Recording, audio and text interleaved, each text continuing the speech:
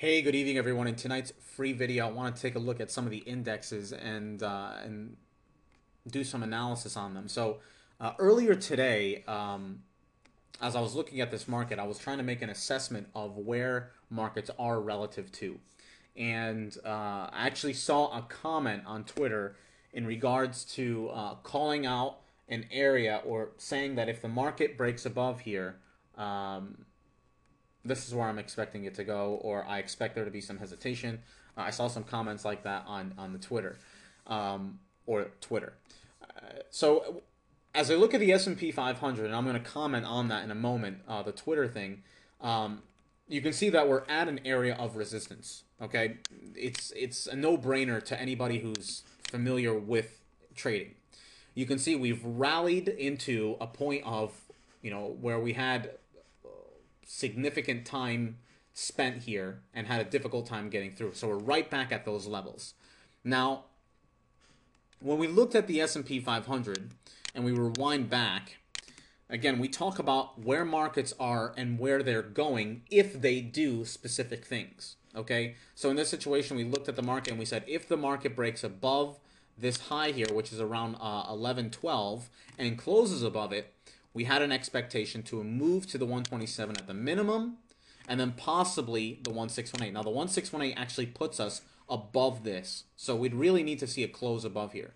But when we did break above here, which happened this day, okay, technically it happened on this day, okay, which was March 1st. When we closed above here, we said, all right, guys, let's see if we can find any signals that we can participate, because we have a 70% chance of getting to that 127 extension.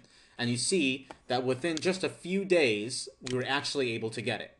Now, since then, we've broken through and closed above it, and now we're into this resistance point. If we're able to, and again, notice how I'm using the words if, not it will, not I have any guarantees, nothing like that. But if the market is able to break and close above this high right here, okay, which was made on January 11th, 2010, then we have an anticipation that the market will go to 1157s. Okay, there's no guarantees that it will happen, but that's the analysis on the S&P so far.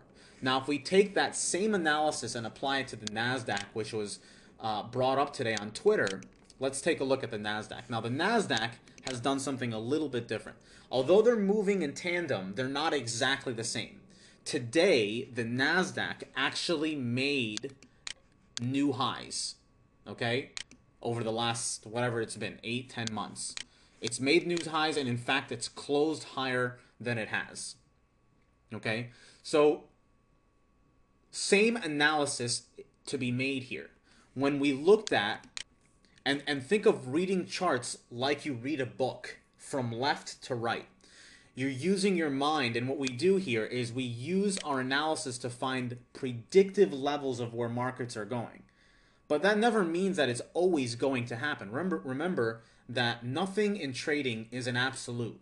Nothing is for sure. Nothing's a guarantee. All you have is your edge, and you should know what the probability is of your edge are. If you don't know that, then you're headed down a path where you're probably not going to be consistently profitable. Okay, and I think that's the end goal of all of us here. So, same situation. When the market went and retested these highs, or came close to retesting these highs, we said the same exact thing. If the market breaks above here and closes above here, we have an anticipation. That anticipation is from this low here to that high. And what we're looking for is, we're looking to see it make a 27% jump from 1832. So when that happened, we had that anticipation, and you can see we spent actually a day or two figuring out, okay, are we going to get here? Are we going to break? Are we going to pull back? What are we going to do? The market spent a couple days there and then decided, all right, it's time to go. Once it broke through that, we had an anticipation of the 1618. Now, one of the things that we do to figure out, well, what's more likely, or where's it going to go if it breaks the 127 extension, is we use simple symmetry. Again, a very, very an important thing that is not understood by most traders and very underappreciated. So what I did was, we talked about from the low here to the high, and I appreciate you guys sending me charts, by the way, of the same type of analysis.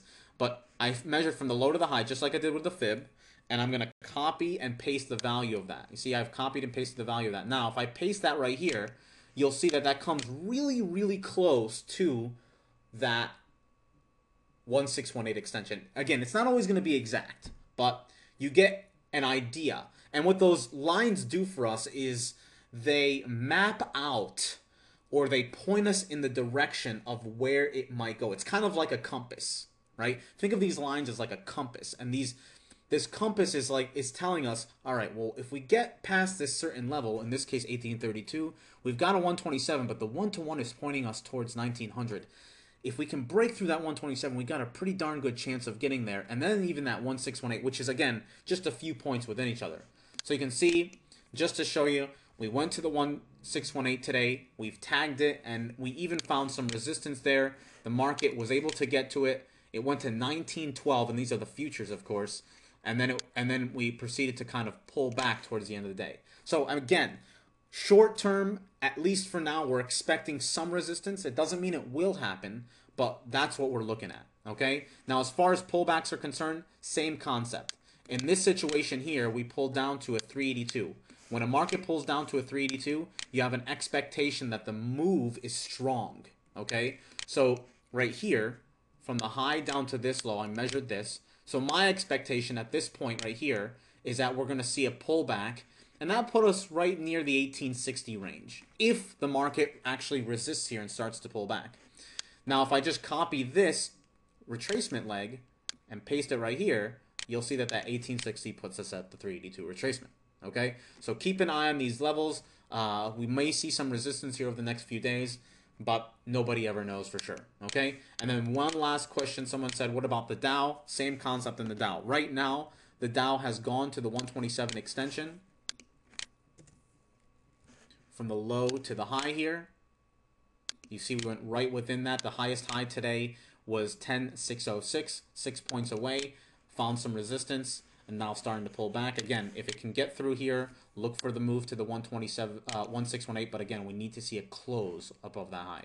Okay, guys? Hope that helps. One other thing. All right, we're going to be doing a 2-day Fibonacci training class next week, March 17th and 18th. And what we're going to be talking about is, again, some of the tactics and tools and concepts that we teach here on a daily basis via our room and our training program.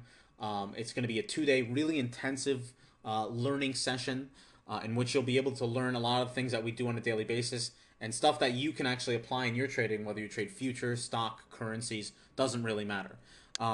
More information can be found on our website. You can just click on that main button there. It'll take you to this page, which will have more of the information. There's a little bit of a syllabus here on what we're going to be doing, what we'll be covering over the 2 days. And again, up until the end of this week, we're offering a $50 discount to those of you who sign up, and make sure you register for that before the end of the week. This will also be recorded, so I've gotten some questions about recordings. Is it going to be recorded if I can't make it? Yes, it will be. It will take us like a week to post it, maybe even less, and it will also be available for download. So if you guys have any questions in regard to that, again, you can email us and we'll happily respond to you. Otherwise, we'll see you guys at the next video update.